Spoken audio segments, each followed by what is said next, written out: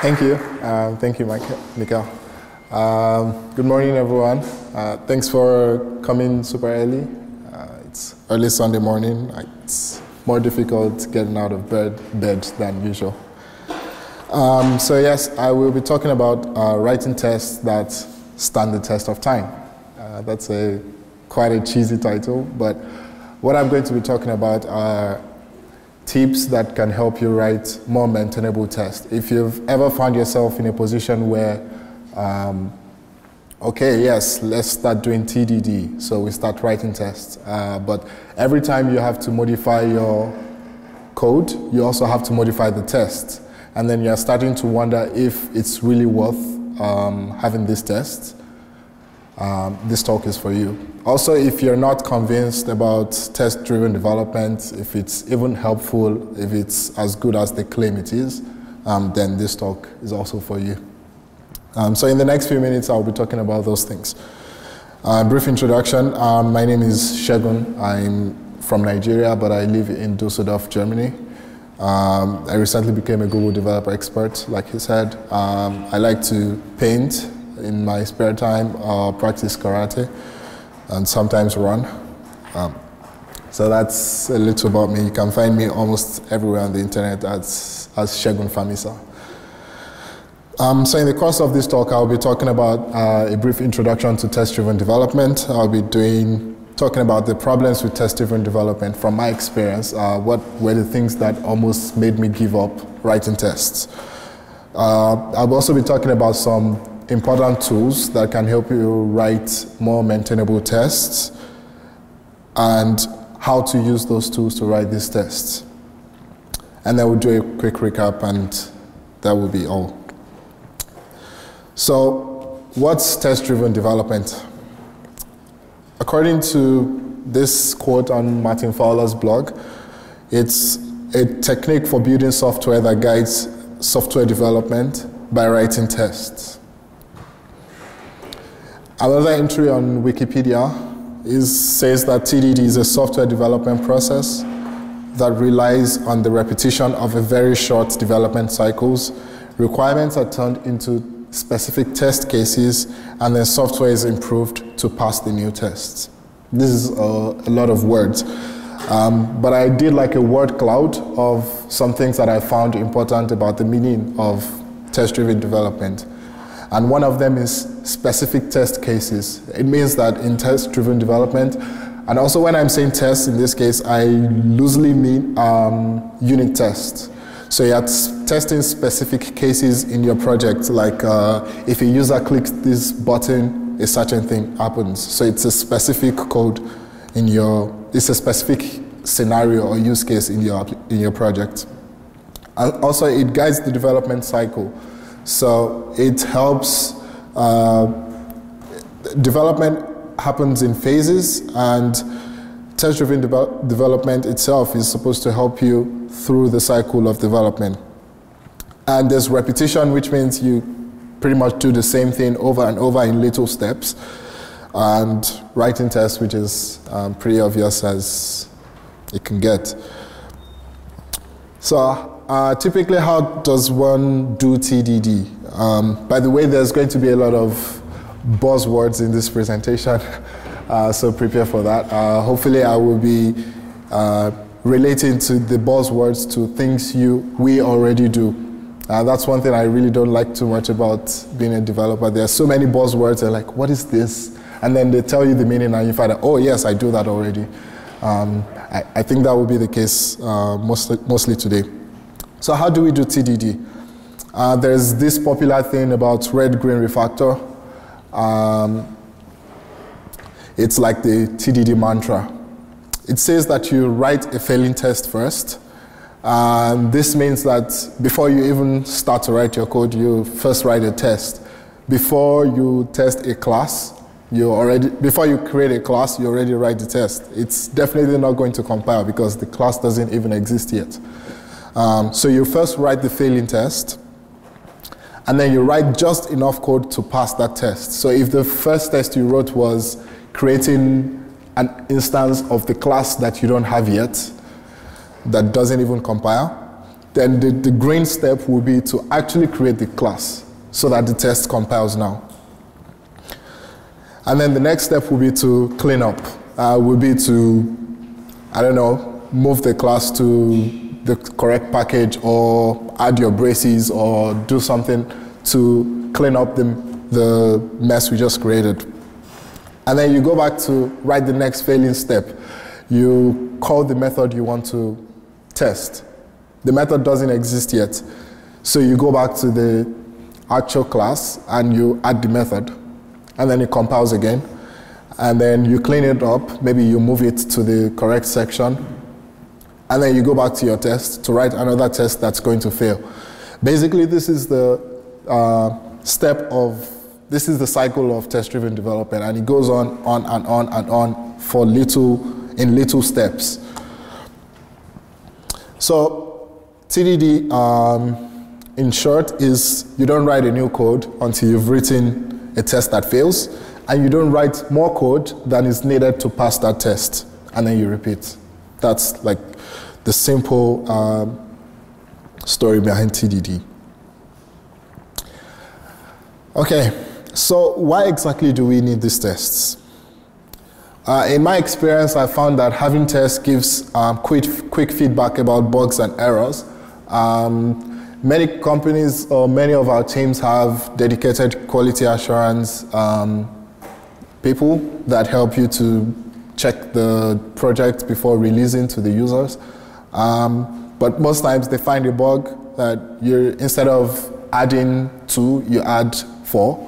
And then they say, no, this is not correct. And then you have to go back. They create a bug ticket. Then you have to work on the bug ticket. You have to raise a pull request that will get reviewed. Then you have to take it again for the QA process. And that could be an incredibly long process. And there are a lot of these bugs and errors that could be caught by writing tests. So in my opinion, tests help you to shorten the feedback process from when you get an error to when you get to fix them.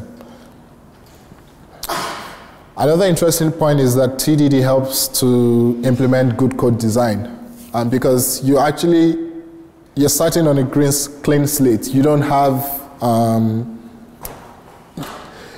when you're writing tests, you have the entire picture in mind, because you have to write the test first, so you actually know what you're about to do.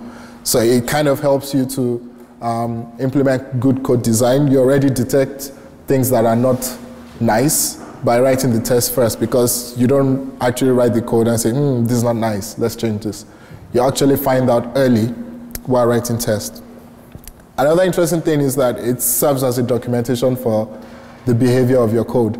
Usually when I want to work on a project, I usually look at the tests to see what the general behavior of this class I'm looking at is. Okay, if it's a repository, for example, then we say, I just look at the test and look at the test names and say, oh, okay, this is what this does.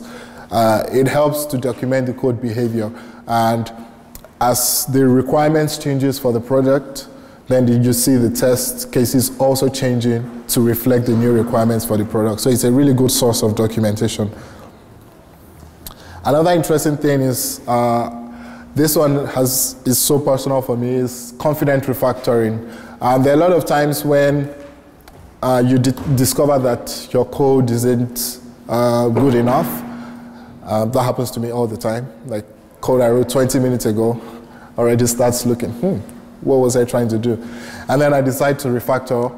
A lot of times I break things and then I change the behavior of my class, of the class, and then I'm wondering what happened. But when I have tests, I discover that I could just change it and I know it's still going to work if my tests pass. So it's given me a lot of confidence in refactoring my code. And indeed, this is one of the promises of test-driven development, that you're able to confidently refactor your code. Okay, so now we know why we need to do TDD. But if TDD is so nice, why isn't everyone doing it? Or why do some people give up? Or why are you considering giving up? First thing is, to be honest, it takes time. That's the honest truth. tests are actually code too, so you spend time writing them. And sometimes some people are not convinced that this time is actually worth it. But in my personal experience, I found that the time you spend writing tests are actually investments that will benefit you in the long run. For example, if you have a new developer on your team that's finding it difficult to understand the whole project, they could just they could read your tests to understand what's going on in the entire project. And I think that's really important. So it's an investment in the long run. Another big issue, which is kind of like what my talk today is centered around, is maintenance overhead. First, what do I mean by maintenance? So test-driven development becomes a problem when old tests break really often. So you make a small change in your code and all the tests start failing. You're like, what's going on? Should I fix the test or should I delete it? I almost deleted a test last week because it was failing all the time and I really don't know why. So test-driven development, when it's not done correctly, it brings maintenance overhead where you have old tests breaking often, or it's difficult to add new tests, or you're not even sure if this scenario has already been tested. The more your code grows, the more your tests grow, and then the more confusing it gets in general, especially if you don't structure things well. Another very frequent problem that I face is that sometimes my tests are too tightly coupled to the production code. Production code in this case means the actual code that I'm deploying, not the test. So it means everything except the test code. Sometimes I find that if I change something in the test, in the real code, then I have to change the same thing in the test. And that has become a problem because instead of changing things once, you end up changing it twice in the code and in the test, which goes against all the benefits that everyone says test-driven development gives. So I've discovered some important tools that have helped me personally write more maintainable tests, and I'm going to talk about some of them. The first one is test doubles. Test doubles are like stunt doubles in movies, like the Dragon Queen and Thor. I don't know who is who. I don't even recognize the real one. So test doubles are like stunt doubles in movies where a fake person, not fake, another person that looks like the real person replaces the actual actor, and we all don't notice in the movies. So also in testing, we have the same concept. We use some objects which are not really the real objects, but they look like the real objects, and we use them in our tests. The times when we need this is especially when the real objects are expensive to use or it's not realistic to use. For example, if you're writing a test and you have to make network requests, which could take, I don't know, 1 minute or 2 minutes to run depending on the network condition. So you don't want to spend so much time waiting for your network request to go through and things like that. So you probably want to use a test double at that point. Also, some other scenarios, for example, what if you're on a plane and you want to write tests? You're on a 24-hour flight from Australia to San Francisco or something like that, and you want to work on your project in the plane and you don't have real network, so you're not able to write your test because you don't have internet service. So we're able to use, there are tons of cases where we need to use test doubles in our tests as opposed to the real implementation of these classes. But there are a lot of the test doubles. We have things like dummies, stubs, fakes, mock spies. This is related to this talk because to write maintainable tests, we need to really understand the test doubles and be able to use the correct ones. In my personal experience, it's helped me to really understand when to use which test double in order to be able to write tests that are not tightly coupled to my production code. And I'm going to be talking about these test doubles. First one is dummies. Dummies are just filler objects. I actually prefer if they called them filler objects instead of dummy objects, because they actually don't do anything. They just fill constructor parameters or method parameters. Your code never interacts with, the method you're testing never interacts with that particular parameter. You just put it there so that the code compiles. And that's all they do. The other one is stubs. This way it gets interesting. So a stub is an object that returns a predefined data. So for example, if you have a class, a dependency of the class you're testing, and it returns something, but the real implementation gets that thing from the API network or from the database, and you don't want to do all of that because you're testing something else. You could just make a stub of that to return exactly what you expect. We'll still look at a real example soon. So they usually don't respond to other actions beside the exact one you asked it to do. So you say, give me this, return this user if I call get user, for example. So you already know what exactly you want, and it doesn't interact with any other state in the class. So let's look at an example. Let's say we have a repository that we can use to get user, to add user, to delete a user from, I don't know, a database or something.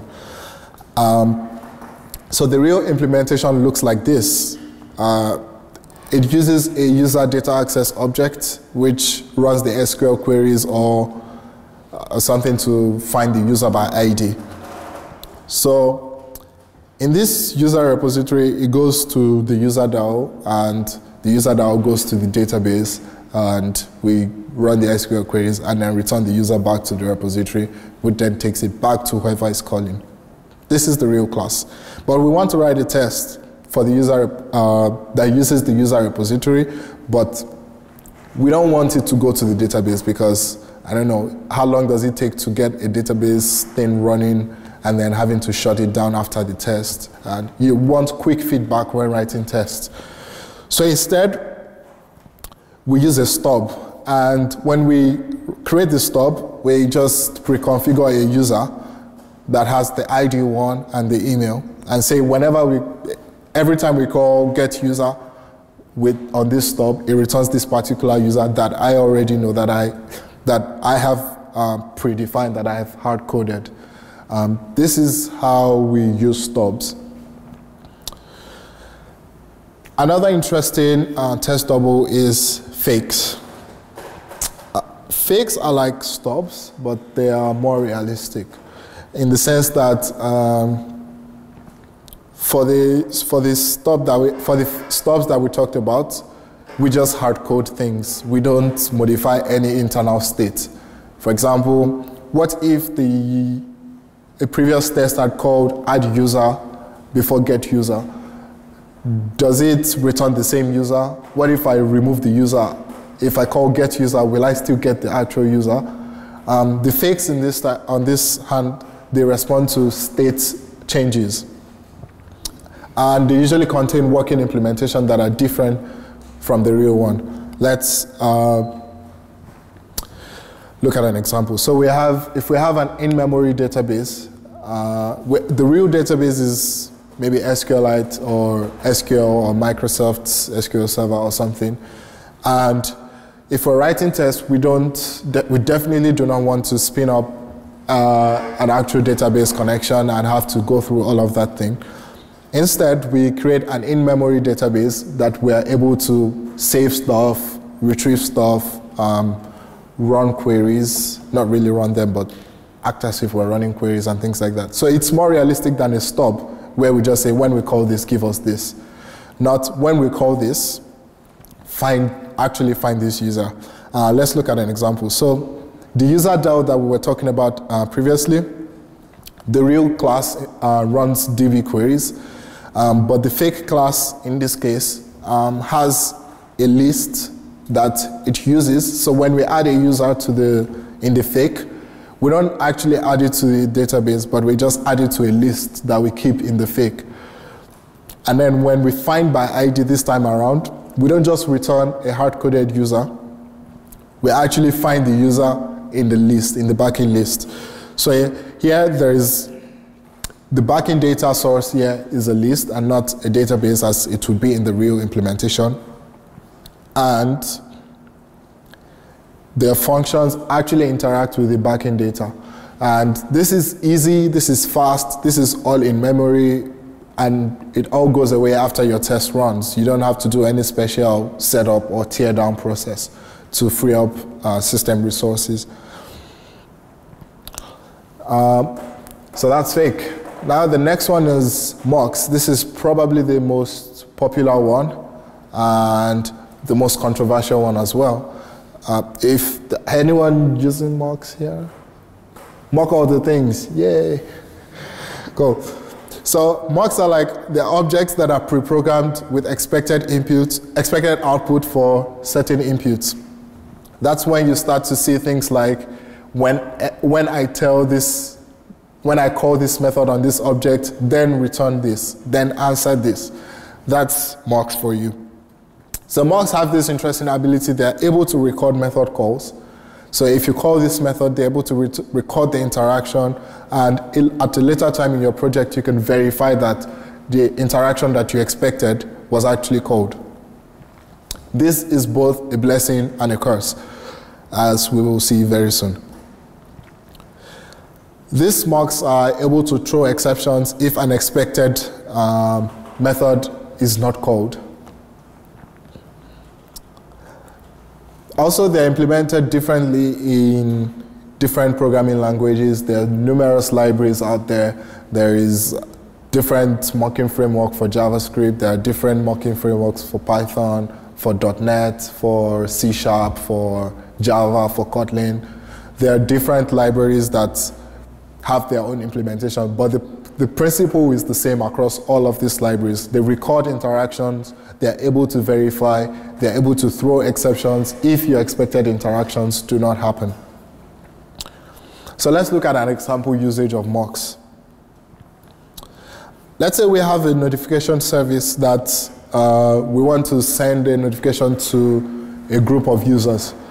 Our notification service takes in a notification client that we actually use to send the notification, and a group repository that we use to find the users that we want to send the notifications to. And then when we post a new notification, we batch send, we find the group, we find the users of that group, and we batch send the notification. Fairly simple class here. If we wanted to test that we send batch notifications to the user, the first thing we would typically do is create a mock. The syntax here might be different from the programming language you use. The code samples are in Kotlin, but it's I think it's really readable for anyone. So it might be slightly different in your programming language, but the concepts are the same. So first you create a mock, and then you set the expectations. This is the special characteristic of mocks.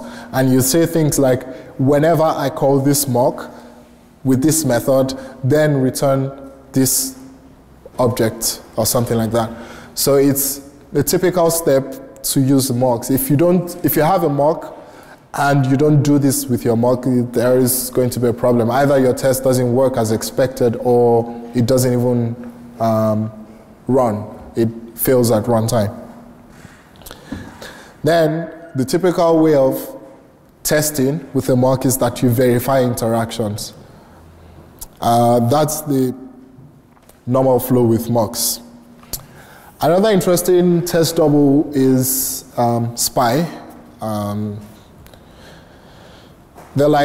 It's like a hybrid between stubs and mocks. SPYs are kind of real objects, but they are also like mocks because they can verify interactions, they record interactions with them. At the same time, they are almost real. So if you really need something real that you can verify behavior on, then you probably need a SPY in your tests. So now that we've looked at the test doubles, which is like the core of my talk today, it would be nice to look at actual tips for writing maintainable tests, which is why we're here. In my opinion, maintainable tests are tests that are reliable, that don't fail this minute and pass the next minute. So they're really reliable, and you know that, yeah, this thing is working as expected. They don't change as often as the production code changes. So a maintainable test is a test that I don't always have to update my test because I changed a small part of my class. Then it's really maintainable, because it becomes a real problem if you have thousands of files and thousands of tests and you change a behavior in one class and you have to update like 15 tests every time you change it. It's as good as not even having tests in the first place, because you spend so much time and everyone in the company is angry with you because you're not delivering on time. So in my opinion, maintainable tests do not change as often as the production code changes. Another interesting thing is that maintainable tests fail for only one reason. There are some times when test fails and we're not even sure why exactly it fails. It says this error, but it passed 5 minutes ago, so it really can't be this error. So maybe it's another thing. Then you start investigating and you find out, oh yes, I changed this. It's unclear where the error fails from, why it fails, because it could fail for more than one reason. When you have that case in your project, then you need to start investigating how to improve the test to become more maintainable. Also, when it's difficult to modify old tests, like, for example, if you don't really understand the structure of the test, what is this test even testing? I don't even know. It's so complex. There's so much abstraction going on here. I can't even read this test. Then there's a problem with the test because it's not really maintainable. If you have a new developer on the team and they're trying to go through the test and the tests are even confusing, how much more will the production code be if they try to read it? So the first tip for me is to use a good test specification system. This is all big words. Basically, it means a consistent test structure. This concept of TDD is so, there's a lot of theory around the topic, and then there's so many textbook words, textbook phrases, and good test specification system to me just means a consistent test structure. And this varies from person to person, from team to team. But easily, it means that each test has like at least 3 processes. One, you set up the dependencies of the test. Then you exercise, that is, you execute the scenario you're actually trying to test. And then you verify and you assert that the things you expect actually happen. This varies from ideology to ideology. Some people know this as arrange, act, assert. That's probably what you will find in Uncle Bob's books and things like that. You arrange first, you set up dependencies, you act, you exercise, and you assert, then you verify, same thing. Or if you're used to behavior-driven development, it's given, when, then. So given the dependencies, when I call this method, then I expect this to happen. To me, it's all the same. They're just fancy words. So it's good to have the same test specification system across all your tests. This gives a very, very consistent and readable flow to your tests. Because these days I'm so used to this approach, and when I'm reading tests, I expect that the first pieces of code that I'm seeing are setting up the dependencies, and then the next part is actually where the thing is being called, and then after that they're just verifying things.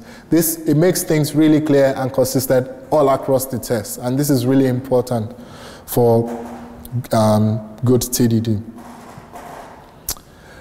Another one is test behavior, not implementation details. This is quite controversial, and there's been a lot of arguments online between different groups of people. The different ideologies and things like that. But to me, testing behavior means that for non-state changing methods, that is methods that return value, when you actually only care about what they return, you don't care about how they return it. So you don't care, for example, if you're writing a method to add two numbers, you only care about the output. You don't care if they're using the plus operator or they're using a library to do the addition. We actually don't care. We just want to check that this addition gives the right output. That is this scenario. Let's look at an example. Say we have a use case where we have like a user repository and we try to get a user from the cache if it exists. If we recently loaded a user from the database, we can load them into a cache, and then next time we request the same user, we just pick from the cache instead of going to the database or to the API network. So just like we said in the last step, the first thing is set up the test conditions. We add the network source, we add the cache source, and then we set up the expectations and say, whenever I check if this user exists, the user with ID 5, then return true. So we're mocking that the user exists. Then when I get this actual user, then return this user with ID 5 at email@email.com. The setting of the test conditions. And then we go ahead to exercise the scenario under the test. That is, after setting up the conditions, we then exercise the test that we create the user repository and we try to get the user. And when we're using mock, we want to test that the user is from the cache. So definitely the cache source must be called, right? Yeah, so we write this test. Unfortunately, this test, it works, but it's not good enough. Because if we decide to change how the cache source works, for example, if we change, I don't know, something maybe from integer it starts taking strings, or we start getting user by email instead of by username, instead of by ID, then this test starts to fail because it tests the implementation details. On the other hand, we can simply check that the data from the user that we retrieve matches what we expect. That is, the user ID matches what we set up in the first place. So we set up that the user from the cache has an ID of 5. If we're going to test just the behavior, we just want to check that the user that we get has actually the ID of 5. So we do not need to verify that we called the cache source, which is already being tailored to that code flow. So our new test looks like this. Network source, we set up, we exercise, and we just assert the values. So this is what I mean when I say non-state changing methods, that is methods that just return a value. You don't need to verify any interactions on those kind of tests. Because when you start to do that, then you're starting to test implementation details, which is not a desirable effect. Now, the next one is for state changing methods. You can verify that methods were called when you are using mocks. So an example is if we wanted to save a user. It's like a set method. It doesn't get any output. It's like a command. We only send an instruction. We don't get any result. So the only way to know that actually happened was to verify that the mock was called, if we're using mocks. If we're using stubs, if we're using fakes, we can check that, okay, we should confirm that the internal state has actually been changed. So if we're saving a new user, we should check the list of users that we have in the fake and check that it contains this new user that we just added. That's even better. In my opinion, it's advised to use less mocks because so in TDD there is two ideologies. There is classicist and the mockist. The classicist or the classical style of testing, they never use mocks. They don't use mocks. Everything is an interface that they can create implementations for fakes and stubs. While the mockists think that everything is a mock everything. And the mockists don't see testing implementation details as a problem. They see it as it's part of life. So that's that. Another interesting thing is to avoid assertion roulette.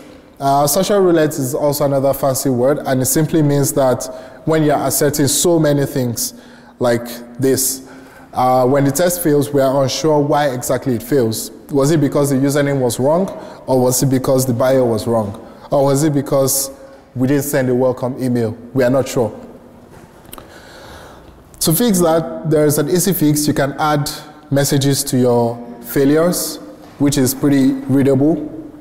Or you just separate the tests. You remove the unrelated assertions into a separate test of its own. If you find yourself having to verify more than 2 or 3 things, especially if they are unrelated, then you might be doing assertion roulette. So you want to actually split the test into as many tests as needed. More tips, use expressive test names. I personally don't mind your test names being, 25 characters long, really long, as long as they explain. Like, for example, test that user return, we get user from cache if cache exists. That's a really long method name. Some people will tell you not to use long method names, but it's a test. It's supposed to be readable. If the test fails, you should be able to tell exactly why it fails, especially if you're working on, if your test fails on your continuous improvement, continuous deployment tool, you want to be sure at a glance you can tell why it fails. You should avoid logic in your test, if, else, loops, and so on. Avoid abstraction in tests. This is also a bit controversial, but my opinion is that tests are meant to be readable, their documentation, so you don't want to have logic there and the user is finding out what exactly is happening. Be generous with comments. For me, I always comment everything, given that we have user, given that this user is able to be fetched from cache, this, that. It's really helpful for future readers of your test, including yourself. So a quick recap, we've talked about the benefits of test-driven development, the problems that I think come with test-driven development, the mocks and the test doubles, and I've shared some tips for writing maintainable tests. There are some resources that are actually nice for further reading. Martin Fowler's XUnit patterns. Google has a testing blog, which I find really, really nice. I think everyone should check it out. And this blog post from Mr. Lynch, yes, I think he wrote it 2 days ago. I found it really nice. It's about why good developers write bad tests. I think everyone should check that blog out, and Doodle Library for providing nice icons for free. You could also use them in your presentations. So thank you very much.